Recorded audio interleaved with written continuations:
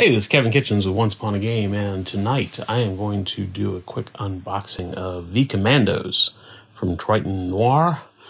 My French is terrible, but that's how I say it. Noir. Triton Noir. So, I used to really butcher it worse than that in high school. And I took German and Spanish. I didn't take French. Anyway, this just released from Kickstarter and is shipping now. I think they've got all the US copies shipped. This is the base game. There are 2 expansions that will be hopefully out at retail later in the US. I do not know.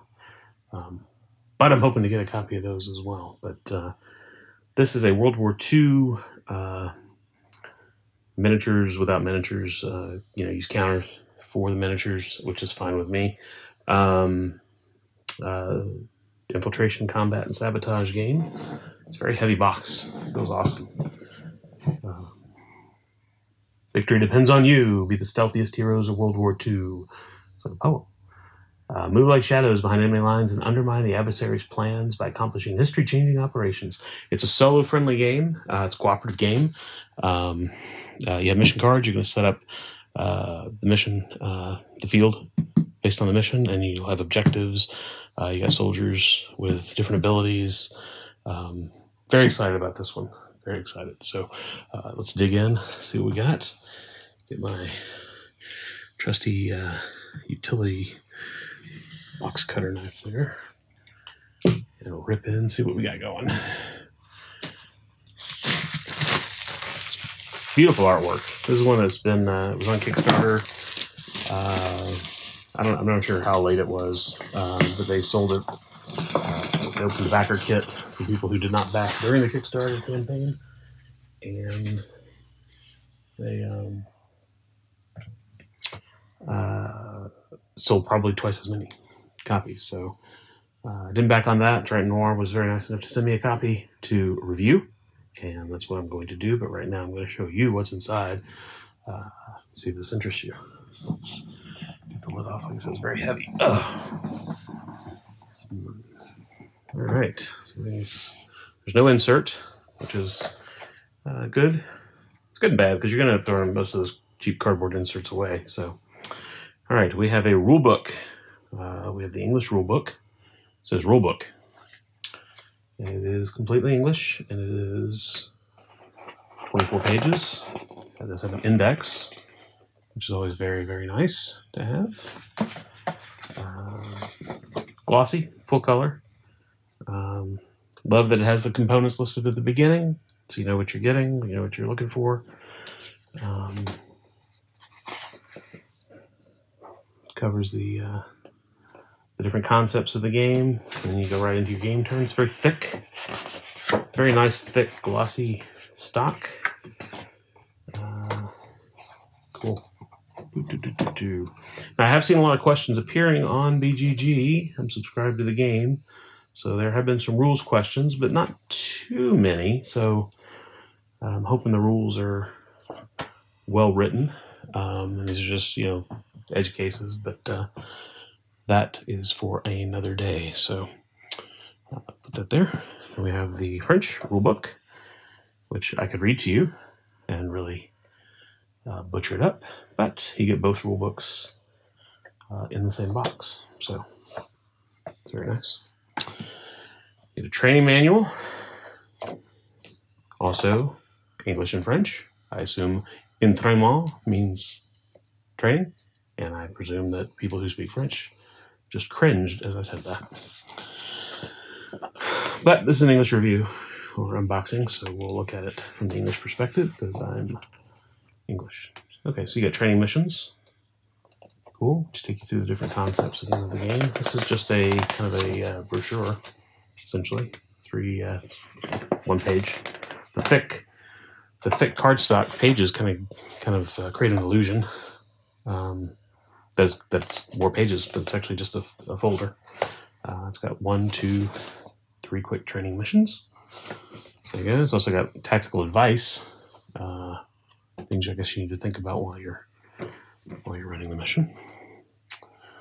All right, let's see what else we got in here. We have, wow, this is like I seem to recall when they were selling this that they were selling it as a French. You could get the French or the English, but it looks like they just went ahead and combined everything in one. So here we have your mission cards, but these are obviously in French. So just leave those sealed. And then we've got the mission cards here in English. You could, I guess you could use this like a Rosetta Stone, and you could read The Tower or Tour and teach yourself French, or if you're French, teach yourself English. Probably easier to learn French than it is to learn screwy English sometimes, but we learn to speak it real good. All right, let's pull these apart. So we have mission cards. These got character cards too. These are certain cards. So let's look. All right, so we got the radar station. As you see, it's got a setup of how you're gonna play the tiles. You have big tiles, you have small tiles, you have medium tiles. So then I guess you randomly set them up. So we got radar station, we got barracks, tower, bridges. Really nice artwork. I really like that. Water tower, snipers.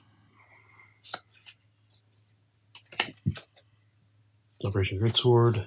So they got different buildings, different setups. I guess these are missions, and these are the different levels of the missions. That makes more sense. 1, 2, 3, 4, 5, 6. Wow. Operation Greatsword. All right. So, obviously, figure that out. Weapons Depot, docks, Operation Green. So these are missions and locations, I guess. City, Operation Grail, Operation Silence, Panzer Depot. That's where you go to buy your panzers. They have them all in little, in like a warehouse. You just buy one. All right, so put those there. Very nicely made. Not sure what the size of these are. I don't know if these are like the Lord of the Rings, not Lord of the Rings, War of the Ring cards.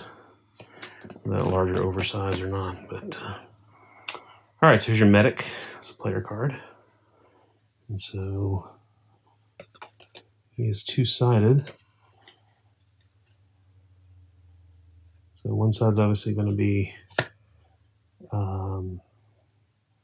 easier, one side's going to be harder. It looks like here, 1, 2, 3, 4, 5, 6 slots, including 2 med kits and a gun. And here there's 3 slots with just 1 med kit, so it's probably a tougher side, I would guess. And it's fun how I read these and I guess. You have another operation card. We'll put that over there. So we got a medic. We have a sniper. There's an operation. We have a sapper. More operations. We have an officer. We have a gentleman. We have a gentleman card in here. More on the missions. I'm sure they all go together. We have a scout. Yep. Like a Boy Scout. And more operations. There you go. So it comes with, I guess, 5 characters to choose from. So we have a British character. We have a, let's see, Scottish, probably. UK, British, American, Russian, and French.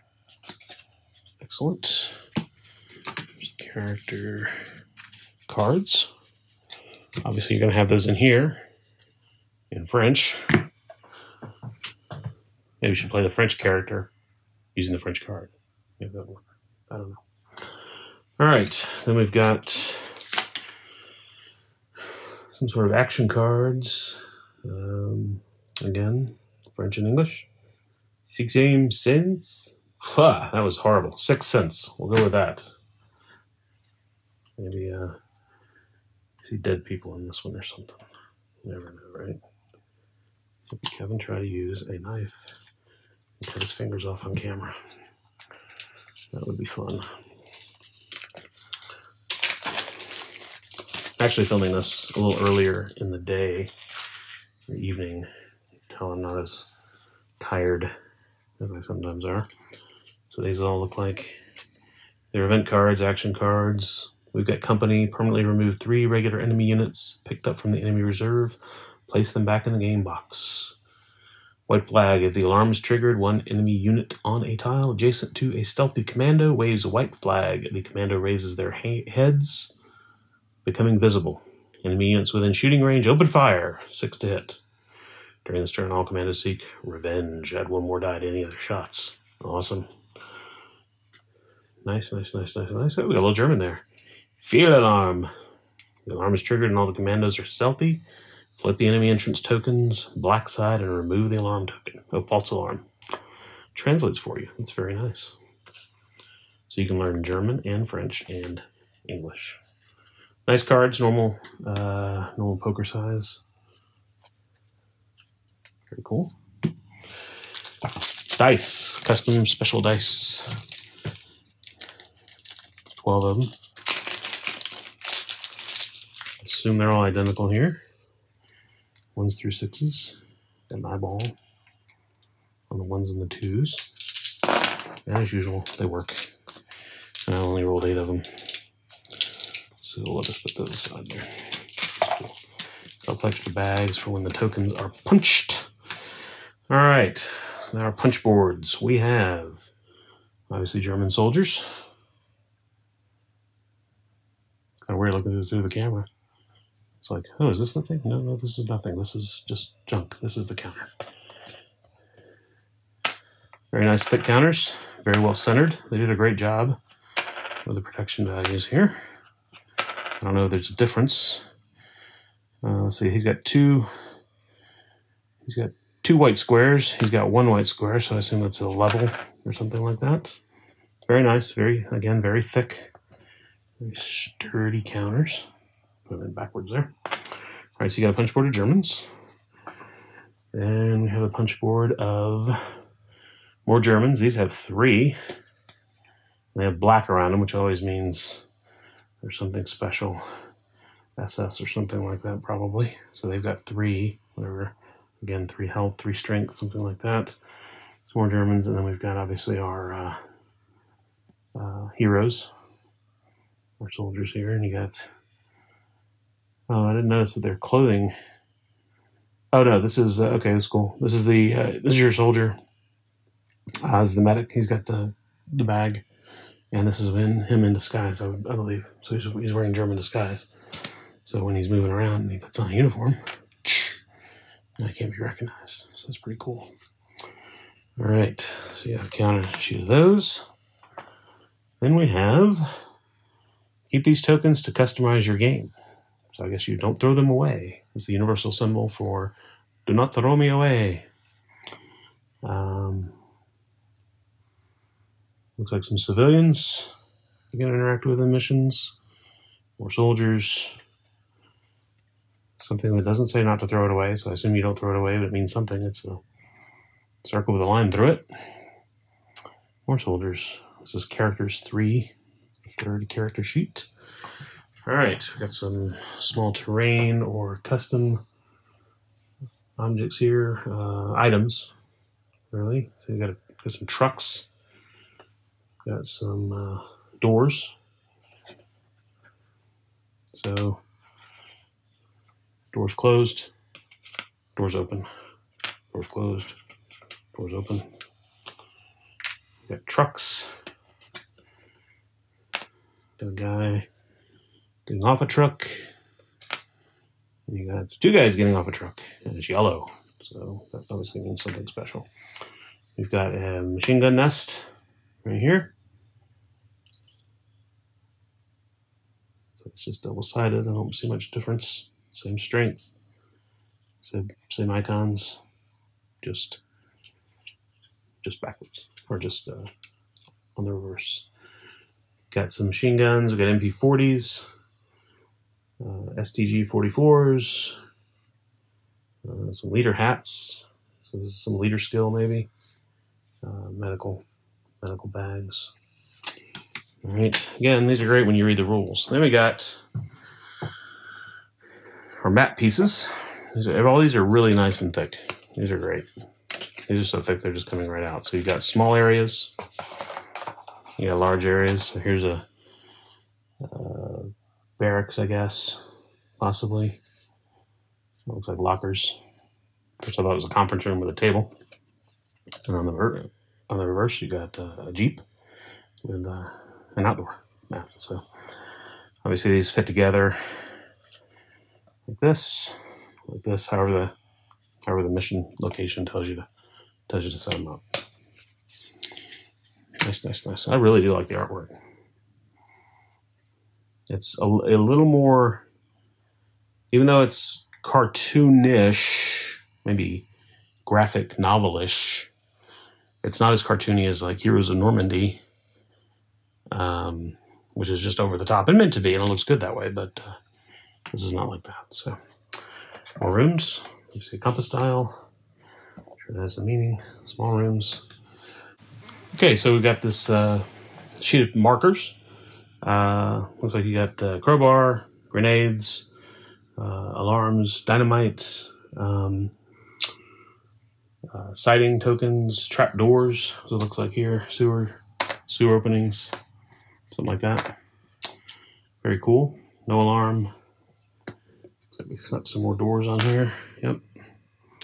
And then you got terrain pieces here, and you got, looks to be like 3 sheets of these. No, there's 4. And as you can see, some of them have come out in shipping, so that's fine. They're right under there. They've all just kind of slid apart. But that's fine. They look like they're intact, kind of wedged together here. So you're going to end up basically with a medium room, a large room, and 3 small rooms on each sheet, I guess. Again, they just want to come right out of the frame because the frame is mostly tile. Mostly the tile's little frame, so it just kind of dissipates from there. So very cool. So you got a lot of these. So there's basically 4 sheets of these plus the ones we saw before. So you're gonna get lots of variability here in these rooms. Indoor, outdoor. And like this is obviously an outdoor courtyard or maybe a warehouse, and then an outdoor with tree coverage. Anyway, so you get 4 sheets of those. A lot of indoor, outdoor stuffage. Bunk room, shower room, something like that. Lots of cool stuff. So anyway, it's interesting. This one has, they all have, if you look closely, they all have little circles for markers. So you don't just pile them in here. It actually has a limit or movement. So very cool. Anyway, enough babbling. This is what you get in the base game of V-Commandos by Triton Noir. You got about 4 full sheets of terrain pieces. You get 1 sheet here, it says, of tokens, or 2 sheets of tokens. This is token sheet 2. Oh, here's another half sheet of pieces, another half sheet of terrain pieces. You get more tokens, sheet 1. You get characters, sheet 3. You get characters, sheet 2. You get 3 sheets of characters. That's all language independent. And then you get missions and heroes and action cards in French. You get the same thing in English. You get the rule book and the training book, both in French and English. And you get 12 custom dice. So that is what's in V-Commandos by Triton Noir. Very cool. Now I've got to find room to play it. Thanks for watching. Bye-bye.